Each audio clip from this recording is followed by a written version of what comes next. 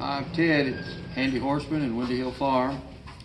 I want to come to you today and tell you about something that's totally unhorse related, but I think it's an important thing. I believe that every barn should have good cats. And in our barn, we have some of the best cats I know of, and I've been working at it a lot of years to get the best cats around. And our cats are good hunters, and they keep the barn where we don't have rats, we don't have mice, we don't have birds. The cats get up in the rafters and clean out the bird's nests when the babies are hatched. So seldom can you ever come in my barn and see more than a couple birds. Years ago, we used to be plagued with birds, hundreds of them, and rats and mice, and then comes the snakes after that. So I've been working hard. My grandpa was an old farmer and took his cats seriously, and he taught me that importance, and I'm hoping to share with you all some of the ways I am able to manage that and take care of it. So you got to stay ahead of the parasites. The parasites are a big problem with the cats. So nobody ever deworms their cats, or nobody ever gives them flea treatment and things, and you have to do that. So what I do is we feed our cats, but we don't overfeed them. We just feed them enough to let them make a living, but we also want them to make a living hunting. So sometimes I like to tell people you feed your cats about every other day in the barn. Or if you do feed them, just feed them by hand, just enough to keep them ambitious. Because if you overfeed them, they'll just want to lay around and be lazy. So these are some of my cats right here. This is Barney. This is a little kitten that I raised this year in the barn. Nicole, you can scan around and look at, show some of the other ones here. Show them that one over there in the golf cart, that calico one over there.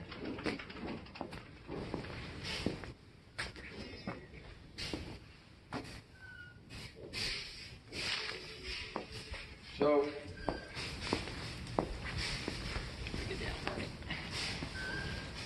these kittens were born in the spring, and I've done this kind of on an experimental thing because I've had a lot of trouble over the years, and a lot of the chemicals that, like the flea drops you put on the cats and things, are very harsh, and I don't think that it's good for the cats. Vet came here one day and gave me these drops to put on the backs of the cats, and the next day I went out there and they were all dead, and they killed all my cats. Well, I did some research on those flea drops.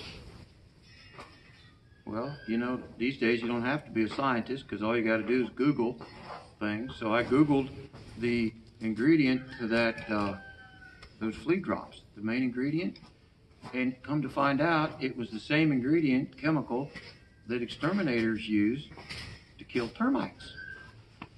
Well, I don't know if I like that. Well, okay.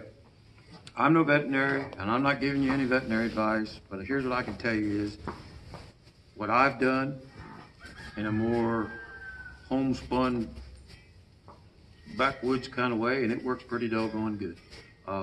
When we feed our cats, we put a little bit of diatomaceous earth with their feed.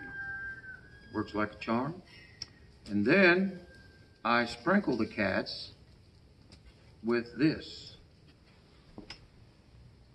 That's Sevin dust, okay? Now, that's not approved for cats. There's no scientific proof of anything here. Everybody you ask is going to say, oh, that's going to be dangerous, and that's, you know, whatever, it's chemical or whatever. But you know what? If you look on that label, it's approved to put on your tomatoes in your garden, or your vegetables in your garden. That's what it's made for. You get it at the hardware store for sprinkling on vegetables in the garden to kill bugs. Okay. So what I do is I take this right here and just shake it and go down their back with it like that. And I take him. Oh, hold on, buddy. shake it down his belly. Whoop. Whoop, whoop, I tried to. Whoop. Shake it down his belly. Might need a helper, obviously. Come like this. Look here, there's a bobtail cat. Isn't that cool? Come like this and just put that powder on there. Now see, Barney, he wants his treatment. Okay. Try to get a little around their tail. One year I did it and didn't do their tail, and all the fleas went to the cat's tail. Kind of created a problem. All right. So, I have a theory, and the theory is that these cats will go now lick and clean themselves, and they also ingest that. And I've maybe dewormed these cats once this summer. But if you'll see, those are the fattest, healthiest, nicest looking cats. And everybody tells me, Ted, you got the most beautiful cats. Well, that's why. And then also, right here, I deworm my cats with this. And that's goat wormer. But it's really the same thing as Panacur. The primary ingredient in this is fenbendazole. And you just draw a little bit of this up in a syringe. I give each cat about a half a cc, just like that, okay? And I also do the dogs the same way. I give the dogs maybe, I don't know, a cc or a cc and a half. And then we dust the dogs too. I don't know. They won't let me catch them. They know I'm up to no good when I got this in my hand. But, you know, we've got some fleas, but we're not overrun with them, and we've got them managed. But I will tell you that fleas hatch every 21 days. And if you get fleas going, it's hard to get them stopped. And they're tough and they're resilient. And the chemicals that you buy, the flea collars you buy, and if you go to the vet, you better plan on spending a bunch of money, and most likely it probably is not going to work. So give that a try. This is not scientific advice. I'm not making any promises. If your cat dies, don't call me and want to sue me. It's just I'm trying to help you in a way where you don't have to go to the vet and spend all the money that they're going to want to charge you to do all this, because I've heard so many stories. I've lost count of folks that have gone to the vet and spend hundreds of dollars on flea medication, and it really doesn't work. So thank you for watching our video. My heart's in the right place. I want to help folks learn how to do things on their own and be resourceful and to be handy. That's what the Handy Horseman's all about. But, you know, there's more to horsemanship than just climbing on a horse's back. You got to know how to manage a barn and how to manage your parasites and your pest control and everything.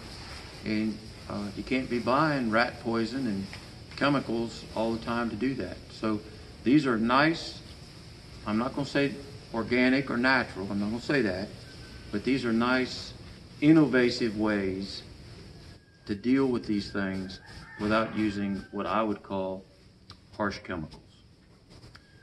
I'd invite you to subscribe to our channel. Just hit that subscribe button down there below the video. And we're going to be updating videos here pretty often on these types of things. So I'm thankful for all the loyalty of our subscribers.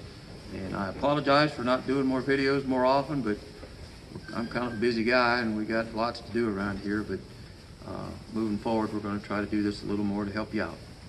So thank you for tuning in.